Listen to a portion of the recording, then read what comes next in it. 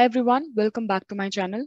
In this video, we'll talk about how you can call Apex method in your LWC component in an imperative way. Okay, so let's say if you have a scenario wherein you only want to invoke your Apex method or you only want to call your Apex method when there is a certain logic. That means in response to a certain logic, or you can say, for example, like, on click of a button, right? So you don't want your Apex method to be called or invoked when the component is loaded. You only want to do it after a certain action or after a or as like as a response to certain logic.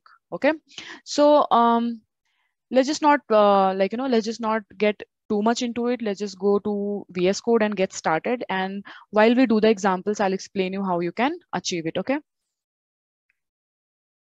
so I have, this is my VS Code. I'll just close everything and I am going to create a new LWC component and I will name it as imperative demo.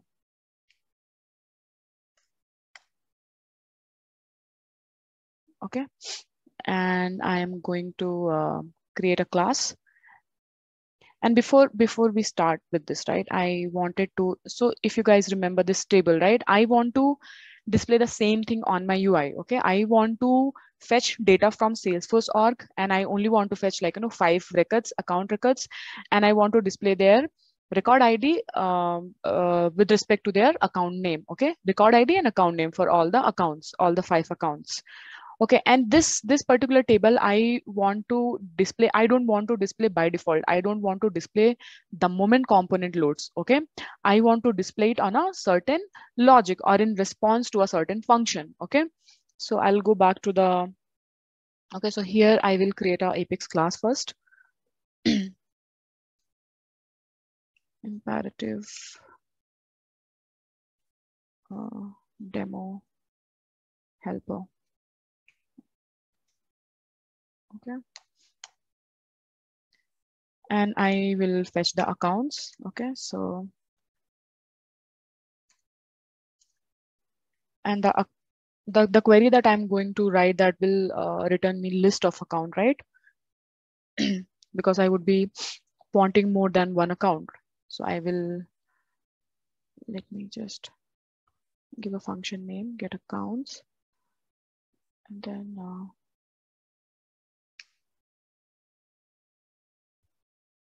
return, and then I will write my query, select ID, name, because I want to only display ID and name. So that's what I am querying. Okay, and here it is. Okay, and now as we are going to use the imperative way of calling this method, right, we don't need to make cacheable is equals to true, because if you remember that wire service uses client cache, right, but imperative method does not. So I just have to give this tag of aura enabled, and that's it, aura enabled. Okay, and then I have my class ready. I will deploy this, and let's just go back to the LWC component that we created. Okay,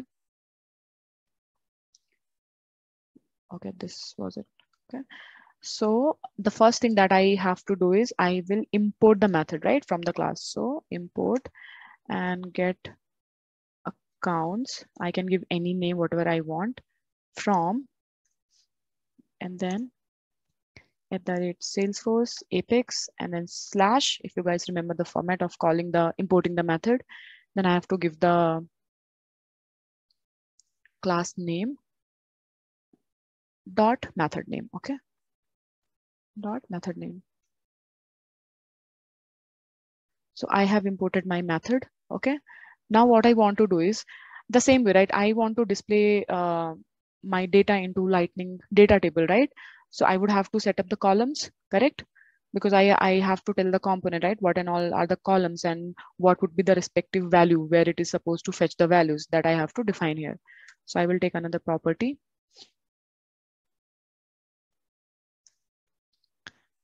And the syntax is something like this. Okay, in square brackets, and for every field I have to enclose it in curly braces. I will only be giving label and field name. So label would be account record ID. I can give anything what I want, or as per your requirement, you can give the label, and then I want to give the field name. Okay, field name, and the field name. So this has to be the API name. Okay, the field name is nothing but the API name. Now I also want to display account name, right? So here label could be like, your own, whatever you want to define it as, you can define, but the field name has to be the API name. So as account name is a standard field, right? Its API name is name. And here I would have to import track as well. Okay, so here it is. Now, okay, now as I said that you can only call your Apex method based on like, let's say if there's an action, let's say if there's a click of a button, right? So you can like, call in that case, like, when a user clicks a button, or you can also call it in response to a certain logic, right? So I can call it inside any other function. So here I'm not going to create any button. Okay, I would rather use one of the methods that we have in LWC lifecycle methods, right? And that is called connected callback. So connected callback method always gets like, called first, or you can say it automatically runs whenever your component renders into the DOM, right?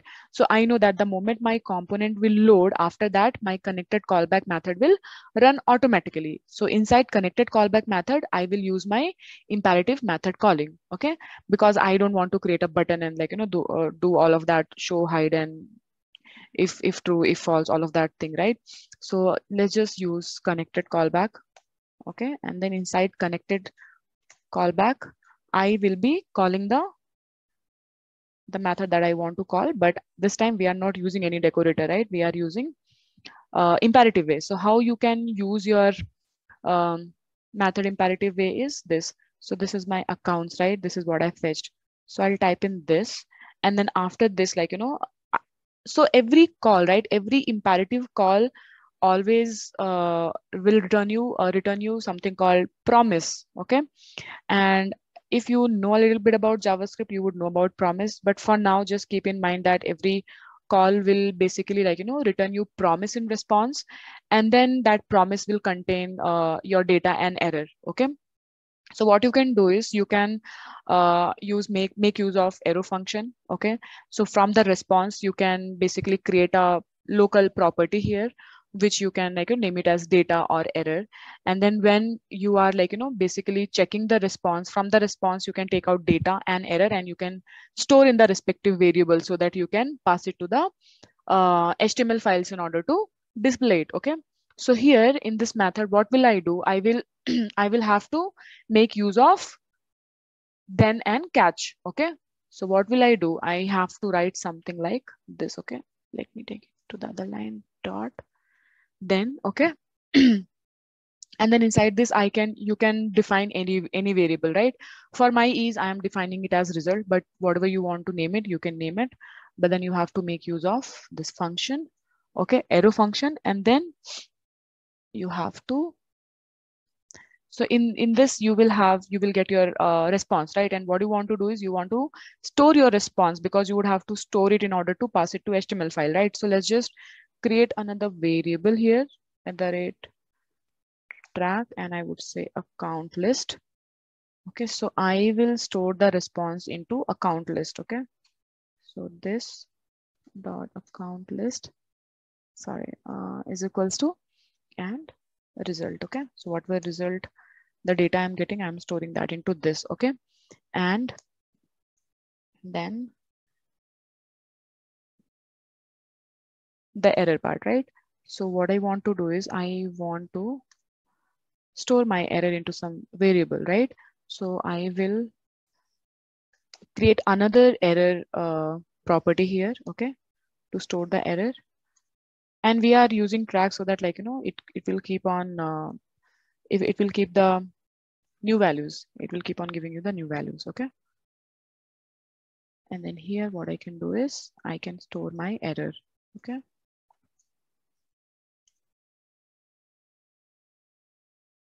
Okay, so this was it.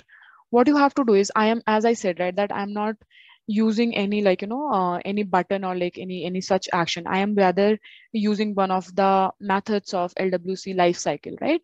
And this method connected callback, this method automatically runs when your component gets renders into the DOM. Okay, whenever it loads, right, your component loads, this method gets called automatically. So the moment this method is getting called, I am trying to make an imperative call to the Apex method that I want to, like, get the data from. So this is how you declare it, right? You have to give the import variable, like, in wherever you have imported your method, the Apex class method. And then because the response that you will get would be a promise response. And then in that promise response, you can make use of then and catch in order to store your response into your any other local variable, right? So that's what local properties. So that's what I've created, and I'm storing result and error. Okay. So now I'll go back to the HTML file, and let's just go ahead and create a table. Okay. So let me just first create a template. If true, and what do I want to check? I want to check if there is anything in the list, right? If there's a response for data, I want to check that. And if that is true, what I would do, I will create a lightning data table. Lightning data table. Okay, and then here I will give key field as ID, and then I will give columns, and we have prepared the columns, right? So I'll go back here, columns, and then what do I have? Data, right? So where do I have the data? I have the data in this particular variable, because this is where I'm storing the data. Okay, here it is. And then, okay, I have to close this, and that's it. Okay. And I will also write the code for error. Okay, so let's say if template, if true, what if there's an error? Okay, if there's something inside this variable, what I would do is I am simply going to display the error. Okay, so these are my variables where, like, properties. Basically, these are my properties where I'm storing my data, right? If you go back to the JS, you can see that I have taken these two properties, and from the response, I'm storing the data and the error into these two properties. Okay. And then the same properties I'm trying to display on the HTML. Okay. Now let's go to the configuration file. And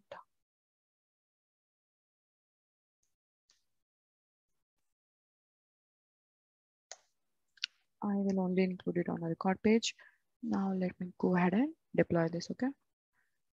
And I will also deploy the class.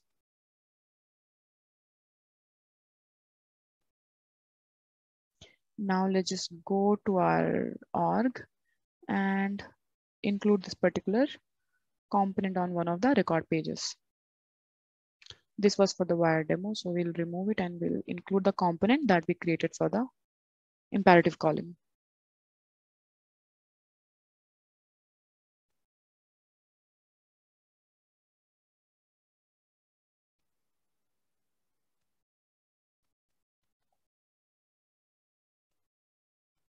So I'll remove this. And let me save my page first. Okay, so now imperative demo, right? The component imperative demo. So let me go ahead and search for imperative demo, and I will. So here it is, right? So in this case, what is the difference between the imperative calling and wire method? So when you only want to invoke your Apex method based on, like, when there's some action, right? Let's say a click of a button or in response to a function call, or, like, certain logic, then you can use imperative calling. Otherwise, if you simply want to invoke the Apex method when the component loads, you can use the wire service. And here, as I said, right, that I am not using any button click or any other um, action, right? I am simply using one of the lifecycle methods of LWC, which is called connected callback. But connected callback does not, connected callback runs when your component gets rendered into the DOM. Okay. So it automatically runs, and then inside that connected callback, I'm invoking the Apex method imperatively. Okay. So I hope at least you got the idea how you can call an Apex method imperatively in your LWC component. I'll see you in the next session. Till then, bye-bye.